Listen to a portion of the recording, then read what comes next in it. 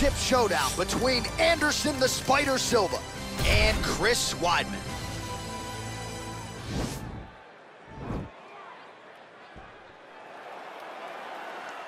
Ready. Ready, fight. Round one is upon us between two of the best fighters in this division.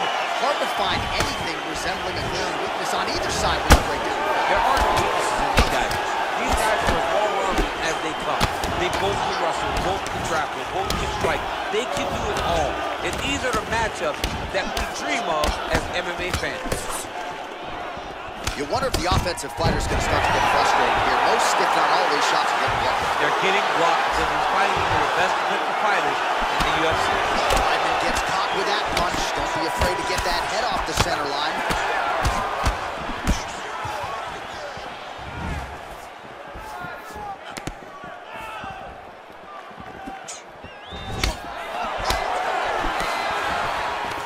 Single collar tie now.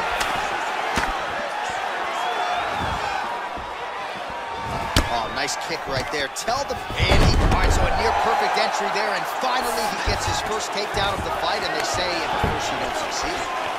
Try again, Persistence pays, and that's what we saw with this young man. Over and over, he shot for takedowns, he tried to mix it up, and he got defended.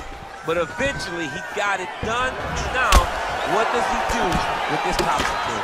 Man, he's timing his shots nicely. It's like Tom Brady out there. He hasn't missed the target. I mean, you insist on bringing in Tom Brady. Stop it. John, stop it.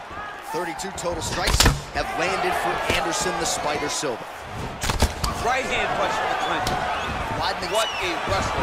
That was an amazing takedown. Now he has a headlock trying to pin his opponent's back down flat onto the mat. Look from the transition to an arm triangle to try to chase the finish.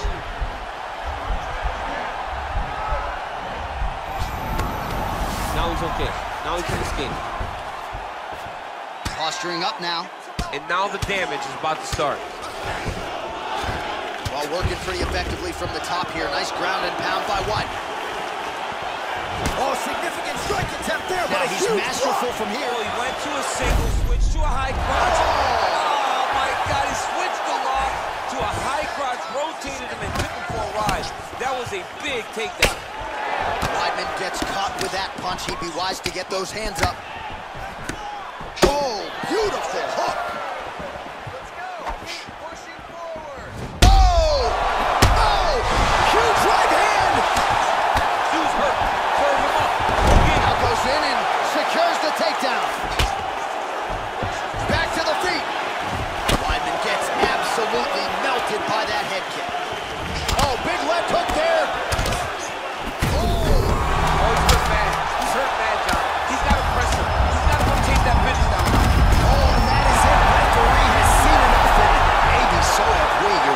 TKO. That was a great performance. Way to land those strikes and go and chase down the finish when you get an opportunity.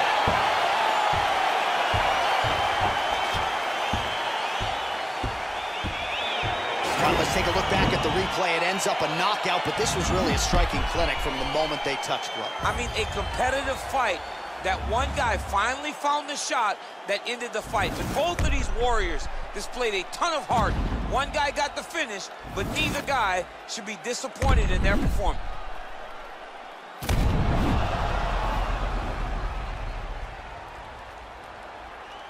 All right, with that, the official decision is in. We go to the veteran voice of the Octagon, Bruce Buffer.